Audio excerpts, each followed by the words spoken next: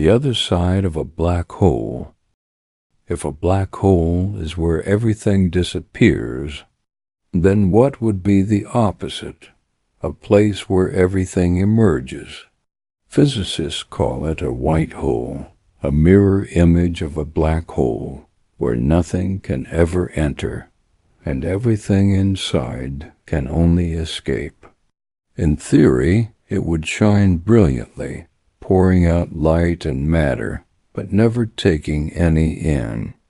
Time itself would seem to flow in reverse, not collapsing inward, but expanding outward, a cosmic fountain instead of a drain.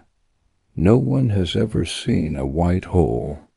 They exist only in the mathematics of relativity, possible, but perhaps not real.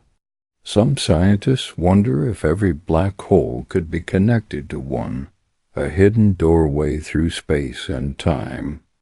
A wormhole that ends not in destruction, but in release. Whether real or only imagined, white holes remind us that nature's equations often dream bigger than we do.